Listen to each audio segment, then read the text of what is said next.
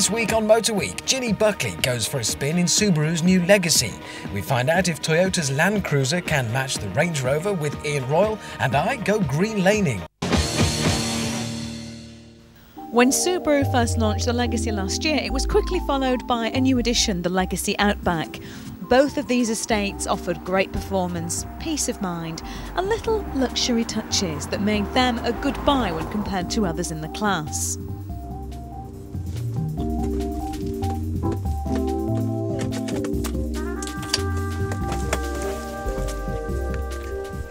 Now, the Legacy was bold and it was brash, yet it appealed to drivers because of its practical utility nature.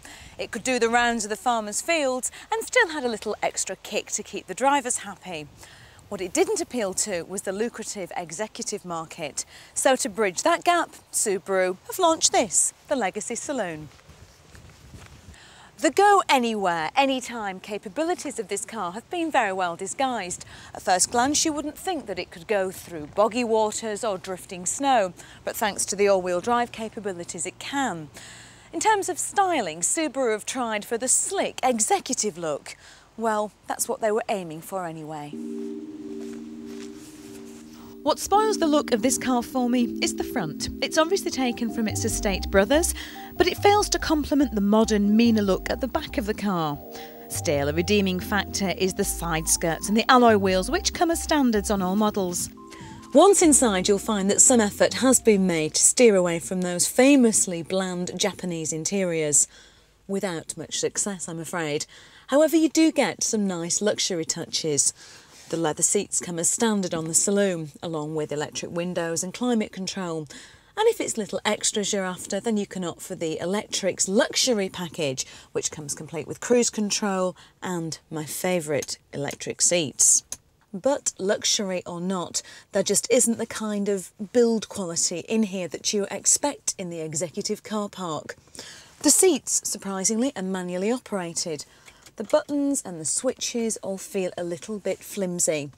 And the steering wheel, well, it just doesn't suit the car. It's huge. It would seem more in place in a bus. So will this affect the handling of the Legacy? Well, there's only one way to find out.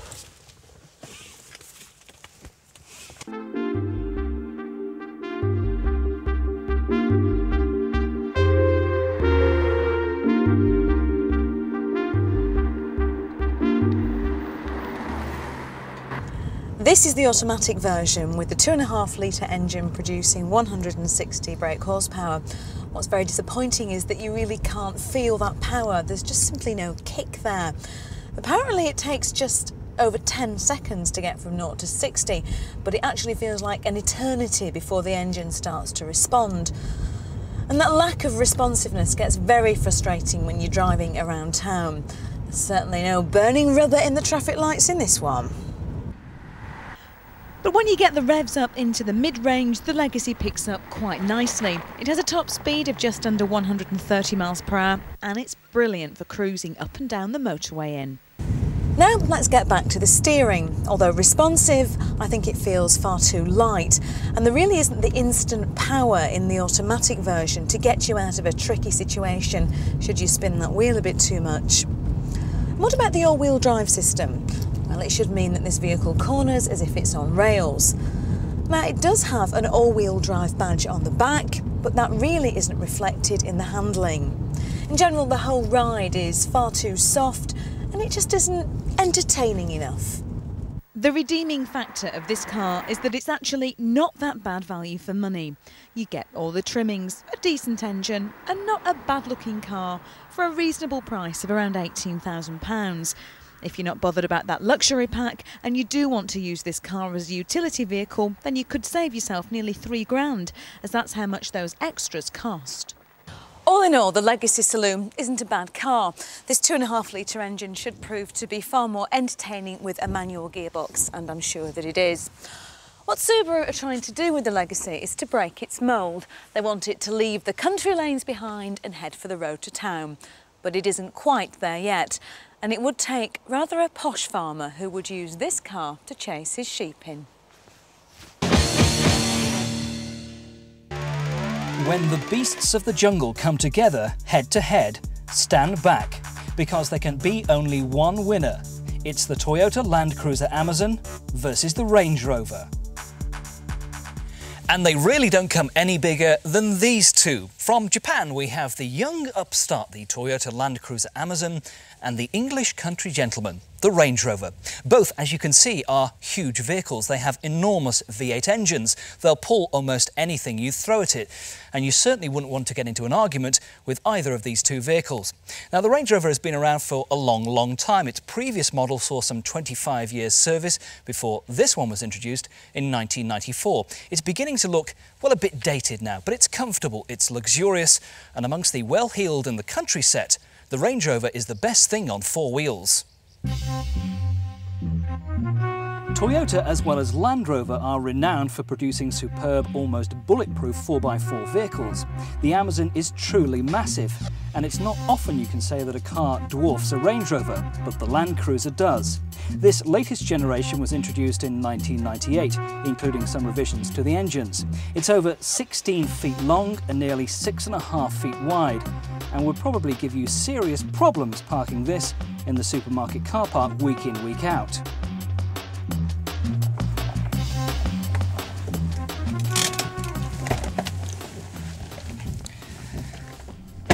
Now, both cars benefit from adjustable height control, which means you can vary it to set it higher or lower depending on what sort of terrain you're going, for instance, over rocky roads or wading through water. The Toyota's is not as complex though as the Range Rover's, which benefits from air suspension and gives an unparalleled ride all the way round. The Land Cruiser is the top of the range 4.6 VX V8, produces 232 brake horsepower. You can also have manual options and diesel ones as well with a 4.2 litre engine. Similar sort of thing with the Range Rover, 2.5 BMW diesels, a 4 litre V8, or this 4.6 HSE V8 producing 225 brake horsepower. Now, interior space is interesting in these because that's where the Land Cruiser definitely wins.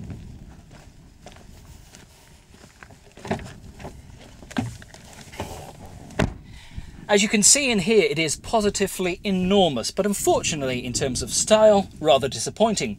If you want a car that offers more interior space than this, then I suggest you buy a double-decker bus. It seats 7 people with fold-away rear seats, enough space for your luggage as well. But one thing the Japanese have never been able to match the Brits for is the quality of their interiors, and this car is no exception. Lots of grey plastic everywhere, and the grey leather combination doesn't exactly help. It also has more buttons and gadgets than even I know what to do with. This car really is too big for everyday driving. Toyota see the Amazon as a rival to quality luxury cars like the S-Class and the 7 Series. It's also interesting to note that Toyota have decided not to badge the Amazon as a Lexus in this country, as they do in many countries abroad. I'm afraid in the driving stakes, the Amazon is not much fun at all to drive. The steering is very lifeless, it's very wishy-washy, there's no feedback to the driver. Sure, it has a very responsive 4.7 litre V8 engine linked to a very smooth automatic gearbox, but it's off-road where cars like this really come into its own. It's just such a big car to place on tight country lanes that you wouldn't want to do too much of that sort of driving, and there's an awful lot of body roll as well. Under the bonnet, of course, is that big V8 engine, which means that this is a thirsty beast. Expect around town to get around 12 miles to the gallon. On the motorway, you might, if you have a light right foot, get close to 20, but don't expect much more. If you wanted a car to drive across the outback of Australia, for instance, which would you choose? Well, the Amazon would certainly be the #1 choice. It is ultra reliable, and unfortunately, the Range Rover is not. If you're driving hundreds and hundreds of miles, you don't want a car that's going to break down on you, and believe me, this won't. It's also a car that in busy city traffic you can edge out from a tight side road, and other cars just seem to shrink out of the way. It's really rather fun.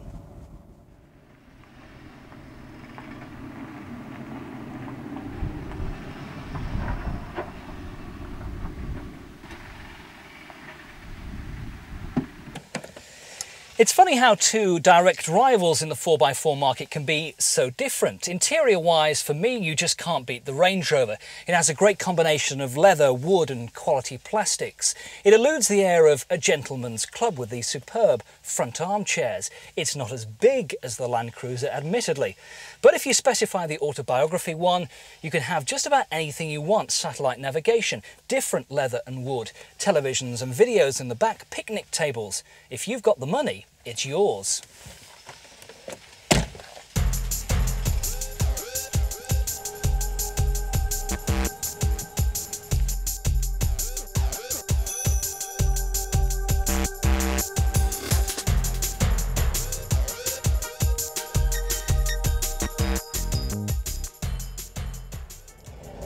I have to say I'm a big fan of the Range Rover. Sure, it looks a bit outdated these days. It is, after all, due for a change in the next year or so. But it's still, for me, one of the kings of the off-road market. It certainly has reliability problems. There are horrific reports of cars like this, which cost £50,000 new, quite simply bursting into flames. Bits drop off them. Hopefully, the reliability problem will, at some stage, be solved, but don't bet your life on it. It's a great car to drive off-road and on-road as well. It certainly drives and handles better than the Amazon. But of course, cars like this aren't meant to be pushed hard down fast country lanes like sports cars. You just can't expect it to drive like that. But it's a very relaxed, very comfortable, very luxurious cruiser. The most worrying aspect of the Range Rover is fuel consumption. This 4.6 litre V8 engine positively drinks fuel like there's no tomorrow. Around town you might get about 250 miles to the tank. On a long high-speed run, maybe about 350, maybe a touch more. But remember, you've put over £60 worth of fuel in there in the first place. Quite frightening, really. The Land Cruiser is such a robust car. It's great off-road. It's a car that will never let you down. It's just a shame about that poor interior and the sheer size of it. It's not cheap either, £44,000 for that model. Also not cheap is the Range Rover, £50,000 for that HSE. It's a car that, if image is important to you, well, it's certainly a car to be seen in. It'll be interesting to see how Land Rover changed the vehicle at the start of the next century. So for me, just about, it's the Range Rover I'll be driving home in tonight. Chrysler as a manufacturer is 75 years old this year, and 75 years ago they were building these. It's a Chrysler 70, and it was being built of all places in Kew. So it's a kind of a Kew car. It was also called the Chrysler 6, and that's on account of its 6-cylinder engine, a straight 6 under there. Also, it was at its time a lightweight, pretty quick thing. We're talking 60 miles an hour. This in its day was not only high-tech, it was a pretty racy little number, and it still works beautifully today.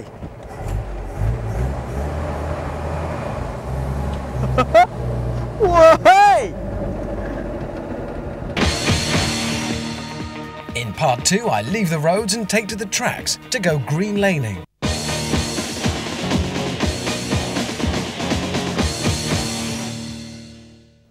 So, you've bought yourself a 4x4. It's big and shiny and beautiful, there's room for the kids in it, there's room for the shopping, there's room to go on holiday, and you're very happy with it, and all progresses well. Until gradually, bit by bit, you start to pick away at the corners of the idea of thinking, well, just what can this thing do off-road? What is it like? What is it capable of that ordinary cars aren't? Well, I know how we can help you there. Because there's a group of people here who probably went through a similar process. You're all members of GLAS, Green Lane Association, and did it start as idle curiosity one day thinking, well, I wonder what this car can actually do? Yes, it did for the vast majority of the members of the club. The club itself started off with a small group in Wales who, with tremendous scenery right on their doorsteps, wanted to get out and have a look and see what was there. You can see a nice amount of the country by walking, a lot more by riding a horse, but the only way to get out and enjoy the bulk of the country is in a vehicle. Now, people are going to say that the two aren't necessarily compatible. Big cars like the ones we've got around us and the countryside. But we are talking green laning, which is very different to your traditional off-roading. That's right. We only actually drive on public rights-of-way that have full vehicular rights. There are off-road sites for people that want to play with the vehicles. What we do is not playing. It is very, very careful, considerate driving in the countryside. The only thing we want to leave behind us is a very, very minor trace on the grass if we can help it, and all we want to take away with this is our memories. In terms of techniques, what am I going to need to know? Because we are going to take a car around this. What am I going to have to bear in mind? Low speed, just keep the engine ticking over, and with the vehicle you've got there, it'll virtually do it for you. That's the beauty of the types of products we use on these routes. Steering, you need to make sure that minor pieces like your thumbs are kept outside the steering wheel. But again, knowing that you're fairly new to this, we'll make sure that someone's there and you'll be briefed all the way. It's going to be just as well. We've got a lovely Land Rover Discovery that Land Rover very kindly loaned us for the day. We're not going to damage it, we absolutely promise. Oh, please. What is the popular car here? We've got all the Defenders you'd expect to see in the old Land Rovers, Range Rovers. What is the one? Personally, I'm still a fan of the old series Land Rovers, although I don't own one anymore. They are still my favourite. But as you'll see from the vehicles we've got here today, there's American vehicles here, Japanese vehicles here, and a very, very good showing from Solihull. Right. It's all down to personal preference. What if you turn up in one of the little tiddly off-roaders to an event like this? Is everybody going to laugh you off? No, not at all. We've got a number of very small Suzukis here today. They all have their place. They're all capable little vehicles. And to be honest, in many ways, you could say that they are the optimum vehicle because they're lighter. Right, well, let's give it a go. And can I actually say, I was going to say, let's off-road. But of course we're not. We're green laning. Or off-tarmacking. Let's off-tarmac. Either way. So, Paul, you have the misfortune to be my passenger this afternoon. How did you get into green laning then? Why green laning? Well, I've done a lot of off-road or off-tarmac driving around the world. I found I enjoyed it a lot, driving Land Rovers in various places. So when I got back, I got involved with GLAS, the Green Lane Association, because I just felt it's something I'd like to do, and it's good fun getting out of the country with your vehicle. Now, when you're on one of your photo assignments, it's slightly different because you're romping through a battle zone or whatever you're doing, and you go wherever you want. But obviously, we're in one of the counties in our own fair country now, and you can't really do that. How do we know where to go? Well, yeah, largely when you're in a battle area, you tend to go on the marked strips anyway, because it could be a landmine anywhere off. But I know what you mean. First thing you do is get your Ordnance Survey map, and they have byways and RUPs, that's the road used as public paths, marked. Then, just to confirm they are actually vehicular and you can use them, you go to the county hall, your local authority, local highway authority, and you find the definitive map and the list of streets. Once you've made sure they're actually on there and shown as vehicular, away you go. Because we've really got to do the must stress you can't just drive anywhere bit, because you've got to be careful, haven't you? I mean, you could really annoy people if you did this in the wrong place. That's right. I mean, there's a lot of land that's private. There's a lot of bridleways which, although they will look very inviting, simply aren't vehicular, and you mustn't drive on them. So it is a question of finding the right place. Now, there is quite a, I wouldn't say complex, but quite a comprehensive set of etiquette as to things that you do and don't do, aren't there? I mean, if you encounter passers-by, for instance. Yeah, if you come across a walker, or especially horse riders, we tend to stop, let them walk past, unless they're making it very obvious that they are waiting for you. In fact, with horses, it's generally a good idea to switch the engine off, let them go past, and then go away. It only holds you up a minute, and let's face it, nobody comes out here to rush. So you work as a photographer for newspapers, and obviously all around the world, and as you said, frequently in battle zones. It's kind of a different sort of driving, I would imagine. Is that your more extreme, your proper like off-roading off-road? Well, it can be. I mean, you'll find that roads tend to lose their surfaces very quickly when tanks are rolling up and down them. Now, there are occasions when you come upon blockages, or it is a bit sort of blocked over. What do you actually do? Well, if you've got an illegal obstruction on a byway, on something you can it definitely has vehicular rights, the law allows you to abate the blockage. You can remove it, which in extreme circumstances means sawing the lock off a padlocked gate, or removing large obstructions. You know, sometimes you have to sort of tow fallen trees that people have deliberately laid across byways. Landowners do it illegally because they don't want you to use what is your legal right of way. On a simpler basis, you sometimes have to tackle the odd overgrowing branch, don't you, that might just take your paint off. Well, yes, we do, and you know, sometimes, of course, through disuse, the lanes become overgrown, in which case we have sort of regular lane maintenance days where we do you know, green lane restoration. I suppose, interestingly enough, when you're rolling along these places, there's quite a lot of social history because some of these lanes are ancient. Well, yeah, I mean, look at the road we're on now. This is Ermine Street. This is a Roman road. This used to be the main Roman road leading to Lincoln. Effectively, it was the A1 of its day. So, I mean, that's sort of, you know, 2,000 years old, this road.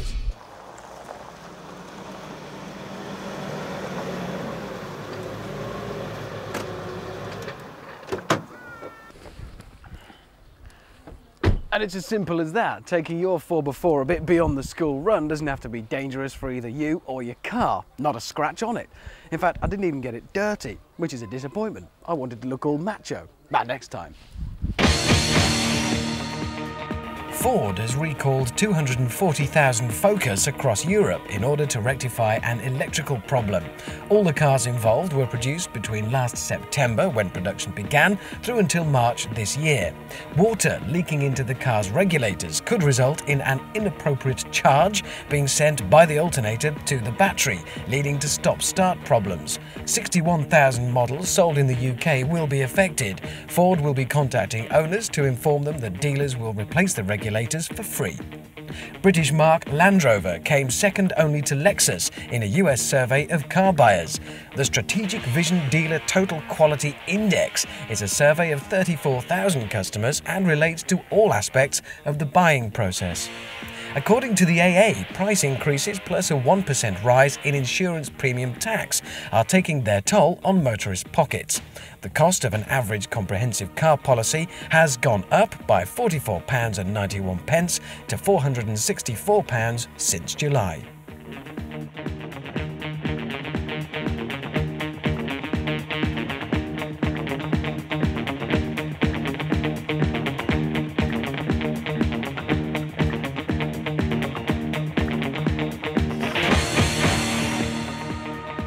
Next week on Motor Week, I get a first drive in the gorgeous Audi TT. Ginny Buckley gets a drive in the very important Rover 75, and Ian Royal drives the Peugeot 306 Rally.